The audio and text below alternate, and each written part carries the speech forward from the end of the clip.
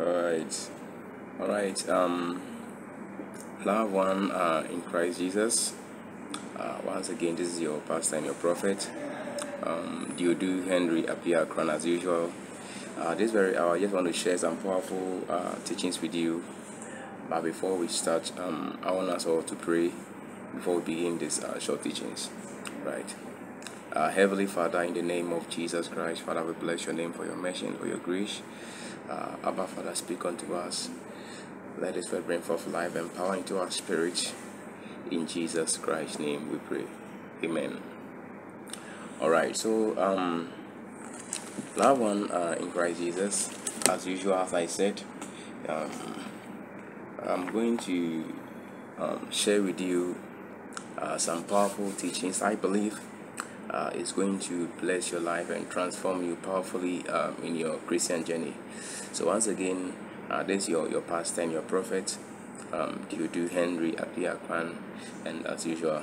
So I've titled this message, let me see how, okay, living with your enemies, living with your enemies, because we have different kinds of enemies. We have levels and models of enemies, and it takes wisdom and then knowledge and then power to live and to deal with enemies.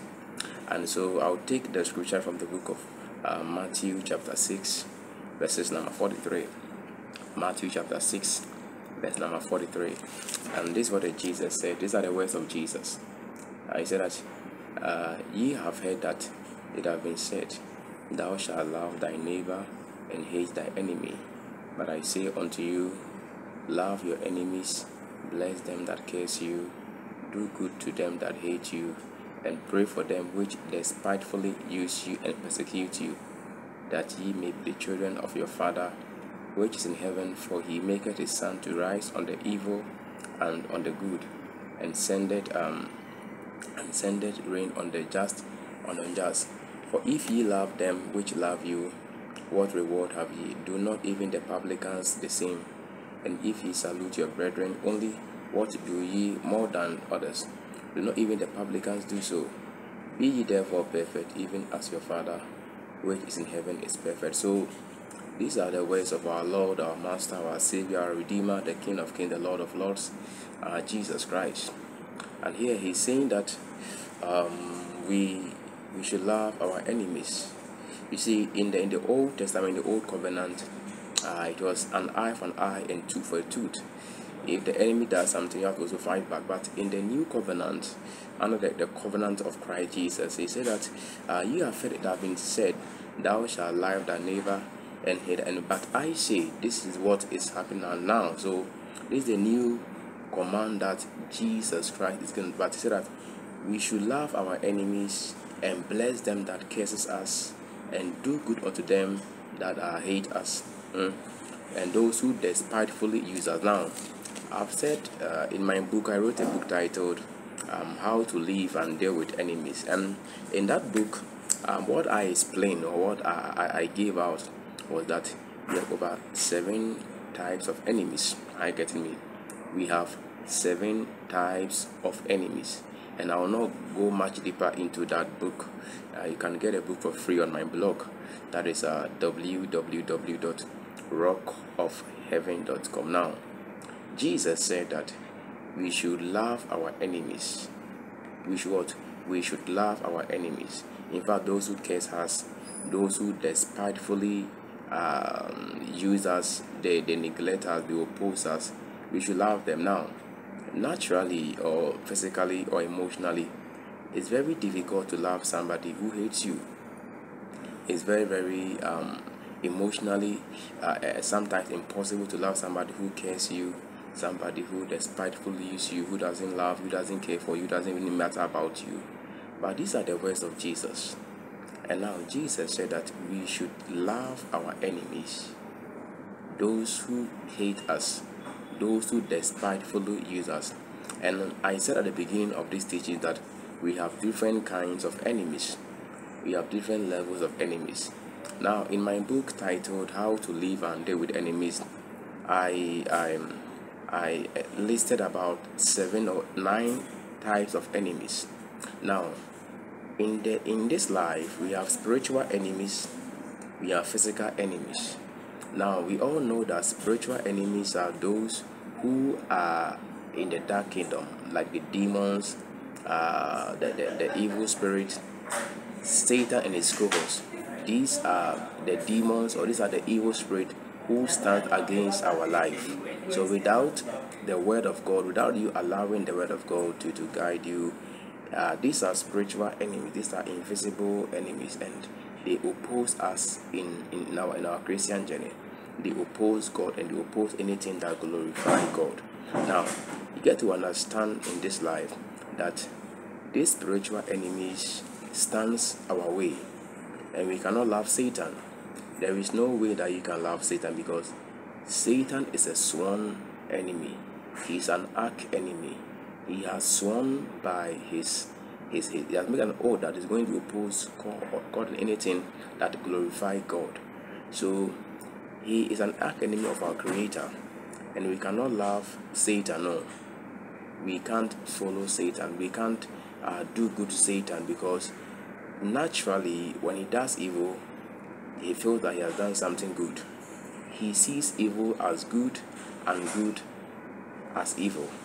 So for Satan and his cohorts, demons, those in the underworld, the marine spirit, those in the air, the demonic angels, all kind of demons, we have levels of the demonic. I don't want to go deeper into the demonic rank, but you see, in the dark kingdom, there are ranks, and there are these enemies.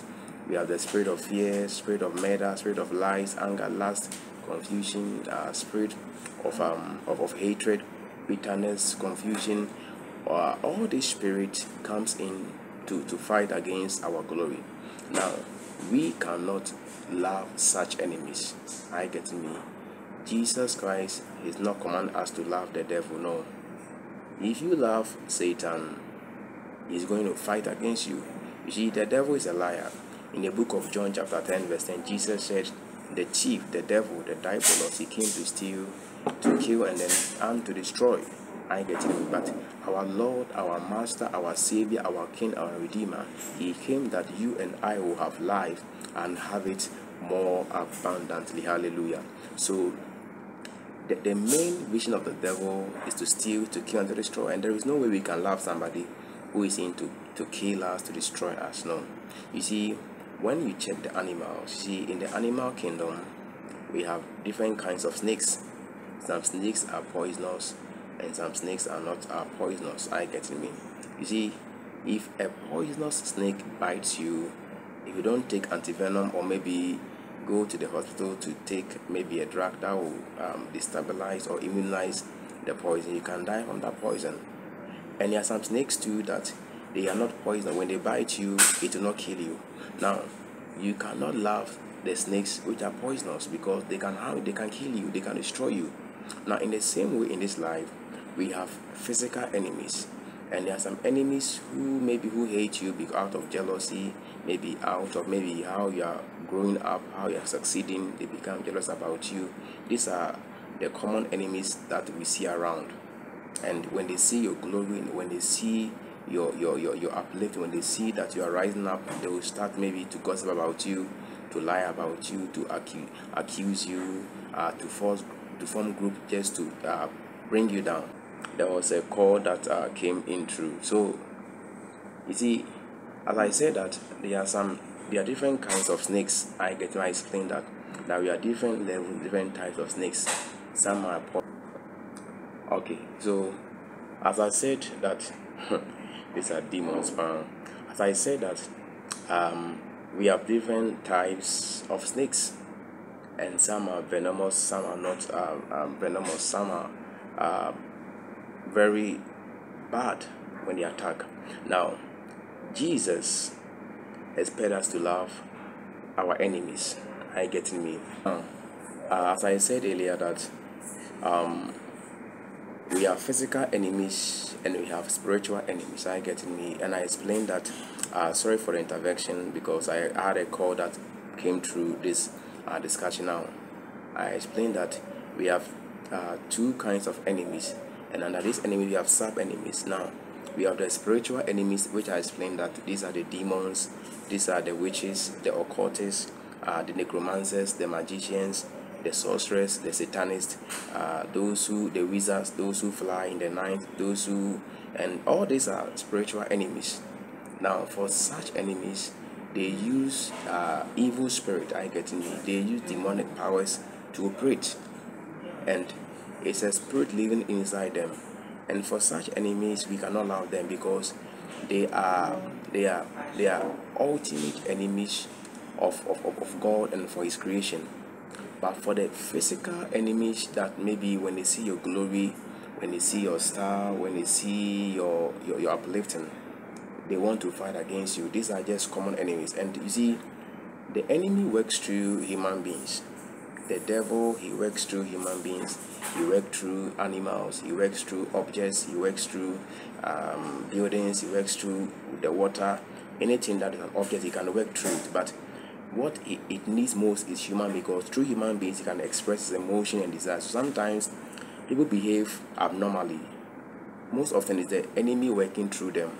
So you get to understand that Jesus said in the book of Luke, chapter 5, verse 43 down, that we should love our enemies. Now, there are some churches that preach that we should love our enemies. Now, as I said, that we have different kinds of enemies. We have what? We have different kinds of enemies. And what I'm going to teach you the type of enemy that you can love and those you cannot love. So you see, when we come to, let's say, the physical enemies, we have those who are the witches, the wizards. And the witches, we have different kinds of witches. We have blind witches, we have red witches, black witches, Abraham Melin witches, we have Indian witches, occult witches, marine witches, water witches. You have over 19 types of witches. And you see, some of them are sworn enemies and some of them are ignorant enemies. Now, you see, this type of enemies that we are talking about, that they have made an oath, they made a curse, or they've planned that until you are dead, they will not sleep. Now, if you read the Bible carefully, like for instance, in the Old Testament, like on the New Testament. Now, in the New Testament, there was a man called Apostle Paul. If you read the book of Acts, over 40 Jews, they conspired to assassinate Apostle Paul. They bound themselves under an oath, under a curse, that until they kill Apostle Paul, they will not eat nor drink. Now, these are sworn enemies. I get me. For such enemies, they have sworn and they have made an oath that they are going to kill you. They are not repenting. They are not renouncing their wickedness. They have made a covenant with the devil that they are going to kill you and they will never repent. For such enemies, you can't love them because they are like poisonous snakes. And as a poisonous snake, you cannot live with a poisonous snake. I get me. But for the non-poisonous snakes, you can still live with them. And so there are some enemies that maybe, as I said, out of jealousy, maybe they want to just gossip about you, say lies about you. I call them Obihame. So Nemekan said, let your mind be full of the word. I get me. If you are full of the Spirit, you can discern the enemy that is fighting against you. You see, Jesus said, a man's enemy shall be those of his own household. So maybe in the workplace, there are some enemies there. In your family, there are some enemies there. If you are a pastor, expect the enemy to come from the pastoral circle. If you are maybe an accountant, expect an enemy should be the same accountant, because they are within your circle, your jurisdiction. That is where the enemy is. The enemy is not outside the room, he is inside the room. So Jesus said that a man's enemy shall be those of his own household. So you must apply wisdom, learn how to detect, how to speak, how to share secret, how to review your progress, because when they see your progress, they begin to manifest. So as Jesus said that we should love our enemies. Now, the word love there, we have different kinds of love. We have different levels of love. We have the agape, the filial, different kinds of love. Now, the love there, you see, love consists of our emotions, our desire, and our feelings. So The love that Christ is talking about is that we must love them unconditionally. Maybe for the ignorant enemy, those maybe who gossip about us, they talk evil about us, maybe they lie about us. For them, no, we can love them. We can show the love of Christ towards them. When we show the love of Christ towards them, if they are ignorant enemies, they begin to repent from that evil deed. But you see, when they are sworn enemies, it doesn't matter the kind of love that you express towards them, they will still fight. They will still what? They will still fight against, because for the sworn enemies, they are determined. They have made a covenant. They have sworn by themselves that until you are dead, they will never rest. So for such enemies like this, you have to deploy the wisdom of God on how to live and to deal with them. And so Jesus said that we should be as wise as a serpent and be as harmless as a dove. We must be wise as a serpent and be harmless as a dove. So we have the key concept here, that if you want to walk in wisdom, if you want to walk and live with the enemy, the first key is that you must have the mind of Christ. If you want to love your enemies, you must have more of the Holy Spirit. Because if there is no connection between you and the Holy Spirit, you can fall into the trap of the sworn enemies. And I explained that we have two types of enemies. We have spiritual enemies and we have physical enemies. And under the physical enemies, we have the sworn enemies and then ignorant enemies. Those who just hate you just because of your progress, and such people, they gossip about you, just normal enemies. But for those who go to juju priest, some so ekoji inro ekoji tumi se omo se ono sa nkofono omono, they are different kind of love that express toward them. I get me. You have to expect a kind of love that will bring a kind of joy, because when you buy a gift and give to your enemy, pray over the gift. You see, there is power in love.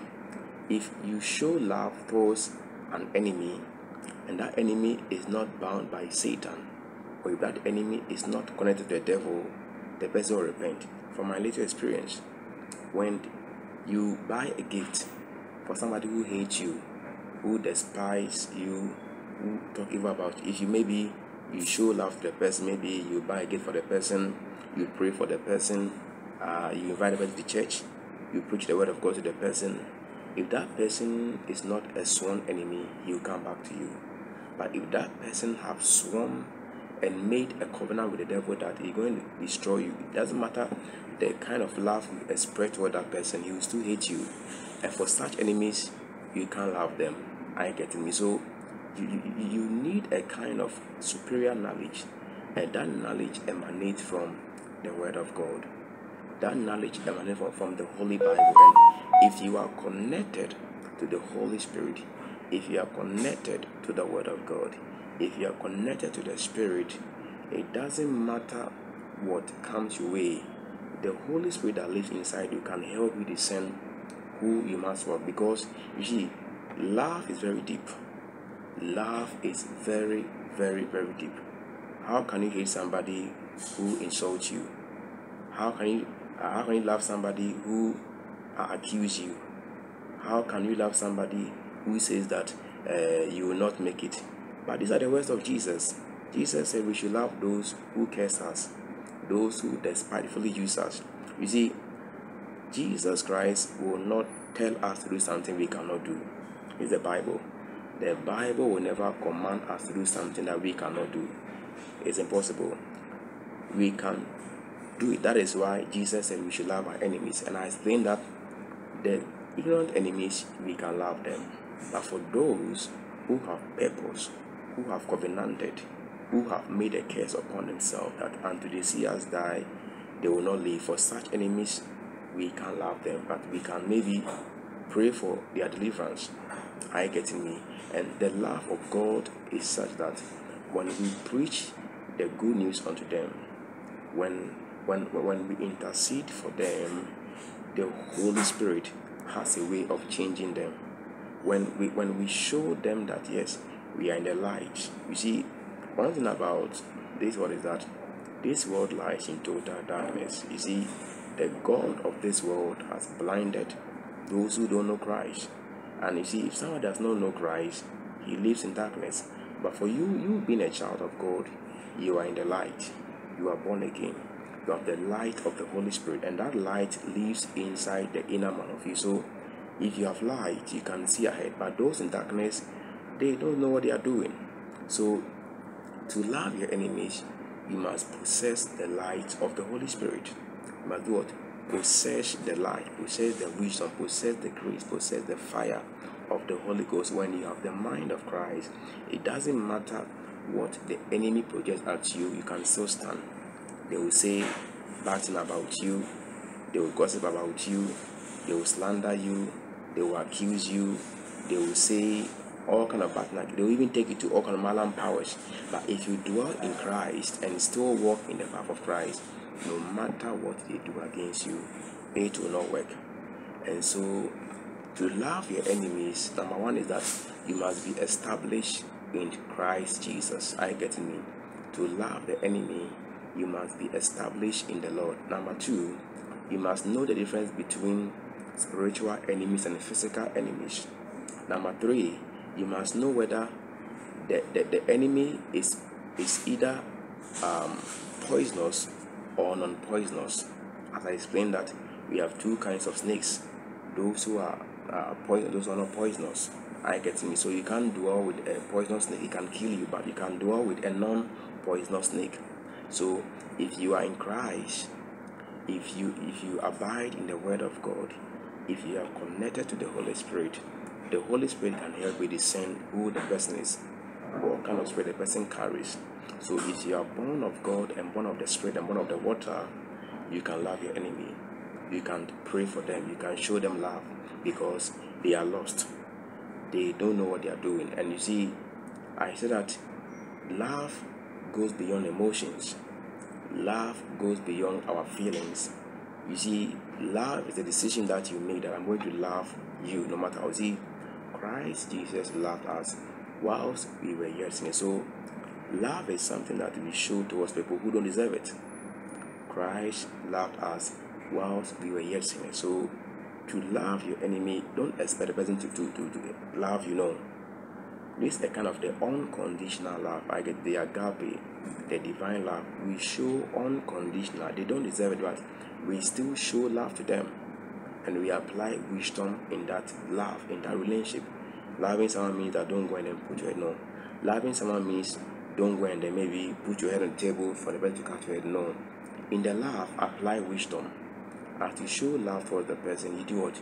You apply the wisdom of the Holy Spirit. If you apply the wisdom of the Holy Spirit, it doesn't matter what comes your way, it doesn't matter what stands your way, because you are showing love to the person, it will create a kind of a heap load of fire upon the person. As you show love towards the enemy, they'll begin to rethink and begin to make a kind of an amendment upon itself. You see, when you show love towards somebody, his negative thought begin to change about you. His perspective begin to change about you. Begin to see, because naturally people need love. Naturally, people need love. They need care. They need a kind of unity, because God created us in His image and likeness, and every normal person wants to be loved, wants to be cared for, wants to be maybe exalted, wants to be praised. So when you show love, when you praise a person, when you adore the person, the natural instinct will begin to change. The negative aura, negative the negative feeling begin to go away from the person, because you show the person love. You buy the person gift. You kind of maybe help the person do some, maybe in the house you help the person fetch water. You help the person maybe go to the market, go to the grocery store, maybe go to where you want to go. As you begin to do that and apply wisdom in that relationship, he begin to change his mind about you, because the mind and the heart works together. When the person sees your genuine love, he begins to change his mind towards you. But for the sworn enemies, the poisonous enemies, the poisonous snake, those who have sworn, those who operate in darkness, the demons, doesn't matter the love you show towards them, they will never repent. And for such enemies, you can't love them from your heart. You have to maybe pray for them, maybe apply judgmental prayers, because you need wisdom, you need grace, you need power, you need understanding. And you see, we read the Bible carefully. The Bible talks that we should love one another. We should love one another. And the Bible explains that love means you give, because in John chapter 3 verse 6, the Bible says that, John 3:16, for God so loved the world that he gave his only begotten Son, that for whosoever believes in him should not perish, but will have an everlasting life. So when you love somebody, you give. God so loved that he gave. So when you love, you give something that's more treasurable, something you value, you give to the person out of your heart. So if you love somebody, you give a precious asset, your time, your energy, your resource to the person, because that is love of God. So love your enemies, love those who hate you, those who gossip about you. It's because they don't know what they are doing, that is why they hate you. If they know you, they will not hate. If they know who you are, they will not fight. If they know who you are, they will not oppose you. If they know who you are, they will not stand against you. So assume that they are very ignorant of what they are doing. Assume that they don't know what they are doing. If they know what they are doing, they will not do what they are doing. So once again, this is your pastor and your prophet, and allow God to lead you. Once again, if you are not born again, you want to give your life to Christ Jesus, it is never too late. Lift up your two hands like this and pray this prayer right after me. Say, Heavenly Father, in the name of Jesus Christ, I repent of all my sins. I confess Christ Jesus as my Lord and my Savior. Holy Spirit, come into my heart. Grant me grace, grant me mercies. In Jesus Christ's name, amen. You've prayed after me right now. You are born again. You are set free. You are washed by the blood of Jesus Christ. Find a Bible-believing church, fellowship with them, and be part of the church, and then read the Holy Bible. Feed on the Word of God. And I pray for you. May God grant you wisdom, understanding, revelation. May the blood of Jesus Christ speak for you. I speak over your life that you shall not die, but you shall live to declare the works of the Lord in the land of the living. In Jesus Christ's name, shout a big amen. Once again, this is your pastor and your prophet, DUODU Henry APPIAH-KORANG. You can check on my blog, www.rockofheaven.com. I have over 70 free books and over 500 articles for free. Download them, share the link, and help others know about Christ. You are blessed, you are covered, you are protected. In Jesus' mighty name, shout a big amen.